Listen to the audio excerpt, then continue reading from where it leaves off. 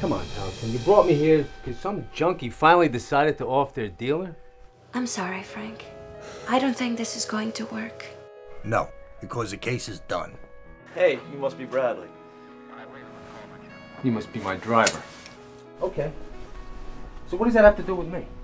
Is that how you always carry your gun? Yeah, I'm the best shot in the department. They even gave me a medal. It says Officer of the Year on it. You do like you did in a Wheeler case, this whole thing will be done with. Then why you gotta bring that up? That case was already finished by the time it got to me. All I did was take the credit for something I didn't do. Okay, what's the catch?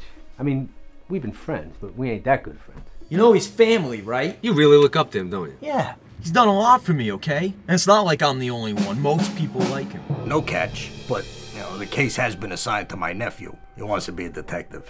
So that's what it's all about. Man, what is your deal? You wanna know what really happened on the Wheeler case? Mark's a nice kid. He's just moving too fast. I thought you could show him the ropes. You can say what you want about my uncle, but he made his decision. He made the right one, unlike you, you stubborn old bastard. Let me tell you something about bad decisions, kid. Nobody means to make them.